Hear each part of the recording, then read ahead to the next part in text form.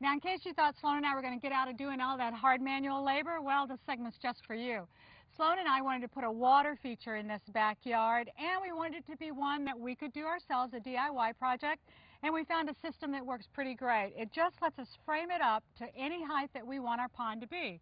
Now, we started out by just putting together the sides of our pond, and they just hinge together, which allows us to move it around. It's flexible.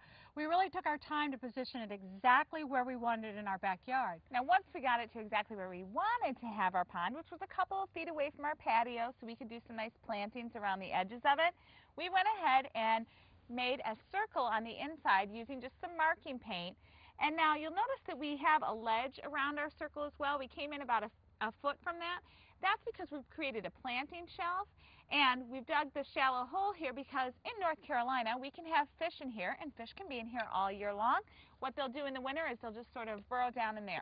Yep, they'll stay in the bottom, but you've got to have a pond at least 18 inches, even in the Carolinas, for that to happen. So once we had our dirt dug out of here, then we started putting our stakes in, and these go together. Now we're working with 2x6s, and this is pressure-treated lumber, because we're going to take some of that dirt that we took out of the hole and use it to sculpt around our pond and landscape with it. So you want to make sure that your lumber is pressure treated, and you can cut these to any length. You know, we're working here with about a 2-foot section, but you could go as long as 8 or 10 feet if you wanted to make a really huge area. It just all depends on what shape you want to create and how much of curve you want to have to it. Well, this is the real secret right here. It's these brackets that are on the end, so you cut your boards and then you just screw them right in place. And then they just start framing up to whatever height you want. Get them lined up nice and even. And because you have a stake system that goes into the hinge, you actually have a stake and stake. So it fits right inside of those, so they lock together. So you can continue to stack it up as high as you need. Okay. So it just slides in just as easy as that, and then each round just keeps going up within another stake just like that, right? Okay. Once we've got this all in place, then we're going to do exactly the same kind of a system in the back because we want to have a waterfall with this pond. It'll be smaller, but we'll just have a 4-sided area that we frame up the same way, right? Absolutely. Okay, then once we get that done, then we've got a little bit of, you know, we had to get everything leveled first. When we got our first round down, we leveled all of that, made sure it was level. So now we're going to have to do the same process with our second layer, get it all nice and level.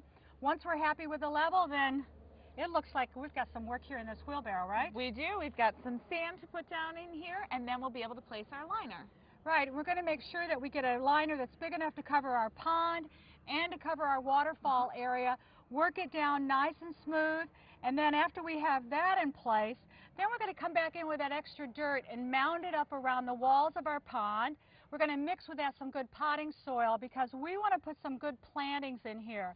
You know, one of the things about a pond, there's a couple of things you can add to it that really make it look like nature's own pond, and that is to have some great plantings that soften the edges and then some good stones. Right. So we have the rocks that are going to come in around it, and this will blend right into the landscape, and it will look like it's been here, you know, for a long time. And then once we get it all together, we get it all filled up with water, we'll be ready to add some fishes. What do you think? I think so. So if you want a backyard pond, I tell you, this couldn't be easier to put together. I'll hold this for you and you go ahead and put that layer on.